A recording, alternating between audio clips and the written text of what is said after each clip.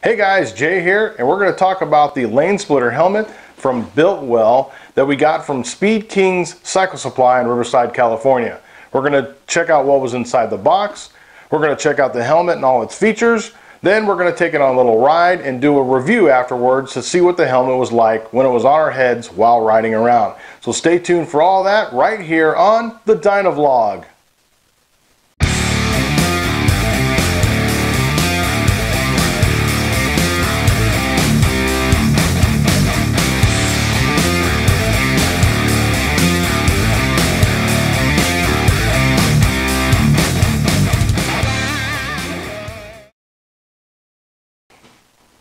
Alright, so we've got the helmet outside of the box, and here's what comes with it. You've got a helmet bag from Builtwell, a nice comprehensive manual that has all kinds of instructions in here on the care and use of your helmet, the parts, what to do with it, what not to do with it, when to replace it.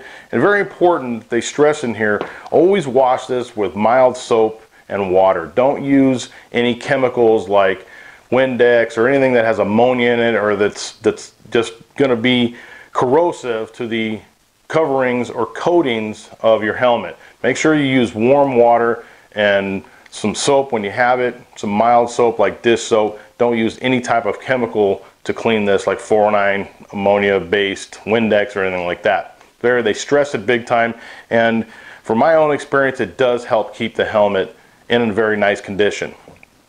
Now, the manual, as far as it going into all kinds of points that it does about there, it comes in different languages as well. It comes in Italian, Spanish, and French, and German, as well as English. So if you speak another language other than English, those other languages are right here in this manual, and it covers a wide range of customer base to do that. One important thing I do want to point out is that this helmet is DOT and ECE certified, Department of Transportation in the US and European Commission for Europe in European countries. So this is a very highly safety rated helmet that we've got here in the lane splitter by Builtwell. Alright, let's take a look at the helmet. Now, it comes stock with a clear visor. There are other visors that you can get, different colors, different shades. Whatever you need, you can go to builtwellinc.com and check out all the accessories for this helmet and what it has to offer to change the look or change the styling or the comfort.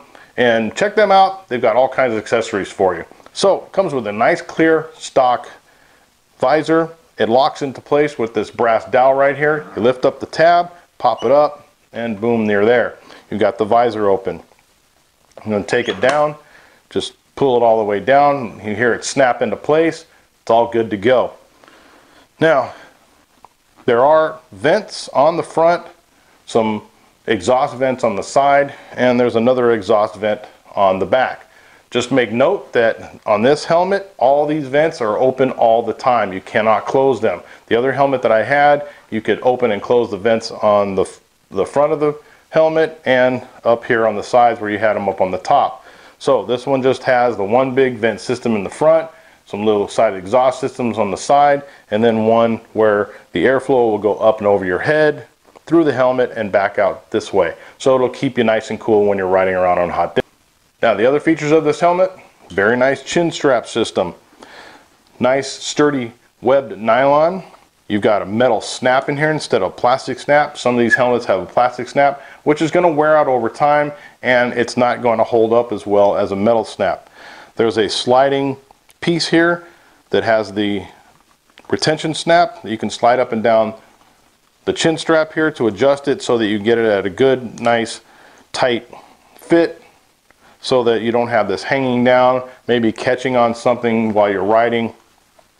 It'll keep it up nice and tight up against the other strap, and you won't have something hanging down over here. The padding in here is beautiful. It's comfortable. Some people talk about the break-in period. What I did was I wore the helmet 2 or 3 times while watching TV for about an hour or so, and by the time I went to do the test of this on the bike, it fit perfectly. It was still just a little bit tight, but it wasn't as bad when I first tried it on. So just wear it a couple of times after you buy it. put it on, wear it around the house, let it get, you know, conform to your face. Once it does, it doesn't take very long to do that, and you're good to go. It'll feel comfortable when you're riding it. The one thing I do really like about this though, it has this extended cowl right here to cover your chin. And that's going to be very good in a winter type situation because, like I said, these vents are open and you can't control them as far as closing them or opening them a little bit. They're open full time. So if you're in a cold situation, you're going to have a lot of air come in through here. I like the cold. It's not going to bother me, but some people may have to wear a bandana or get one of those neoprene bandanas that they put over their face to keep themselves warm during a winter situation. But it does provide for maximum airflow all the time while you're wearing the helmet. All right, guys, so I took the helmet out on the street and put it through its paces. Took it on the freeway, took it on the street, and it performed beautifully. Putting on the helmet was easy. It, you know, like I said, I had already worn it a few times to kind of break it in a little bit, but as you can see here, it slid on really well. It fit well. It was nice and tight. Putting my glasses on, I wear glasses at night and during the day. They slid right on. There wasn't no problem. I was kind of just adjusting them to see, you know, how they fit and if they moved around or not. The helmet was really nice and lightweight. Didn't really feel it there. Here I'm ripping up the on-ramp to the freeway. It got up to about 95 miles an hour. And as you can see, I had the visor up and then it started to fall down a little bit as I started getting faster and faster. At about 85 miles an hour is where it started falling. So if you're doing anywhere, you know, normal freeway speed, 65 to 75 miles an hour, the visor will stay up if that's where you need it to. If anything past that, you get about, you know, 83, 85 miles an hour, it's going to start falling down on its own. So that may be a plus or minus for anybody, but it does happen. The one thing that did happen too that I didn't particularly like is it started fogging up here. So there may not just be enough air movement between there, but as far as the air coming in, it really didn't feel suffocated or anything. The air was flowing nicely and I felt cool in the helmet even though it was pretty hot outside. Now, like I said, the splitting lanes with it, you got a lot of view here in the helmet. As you can see, splitting lanes here, I was able to turn around and see. I was able to see out of the corner of my eyes really well. And going down the freeway, not a lot of noise in this thing at all. Though I didn't hear any noise on the upper part of it, but like I said again, below here I did hear a lot of road noise.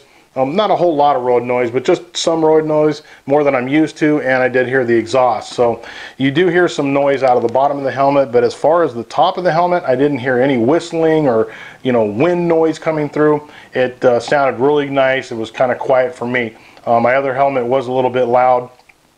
But it's a cheaper brand helmet. So overall, I really like this helmet. I'm going to keep it. It's going to be my main helmet. And if you're interested in it and you want to find out more, go to builtwellinc.com and check out the website for all the accessories and the helmet itself. And if you plan to buy this thing, see my friend Steve over at Speed King Cycle Supply in Riverside, California. Check out their website, look them up on Instagram, and he will get you a good deal on this helmet, maybe less than $250, I don't know. But just tell him the Dyna Vlog sent you and ask Steve what kind of deal he can cut you on this lane splitter helmet. Well, that's it. If you like the video, give it a thumbs up. If you like the channel, subscribe and hit that little bell button. You'll get notices when I put out more videos. And we're going to have more product reviews, unboxings, events, all kinds of stuff that are Dyna related. So again, like the channel, subscribe to it, like the videos, and we'll see you back out there. Hit us up on Instagram at the Dyna Vlog and on Facebook, Dyna Vlog, and we'll see you out there again. Until then, this is Jay, and this has been the Dyna Vlog.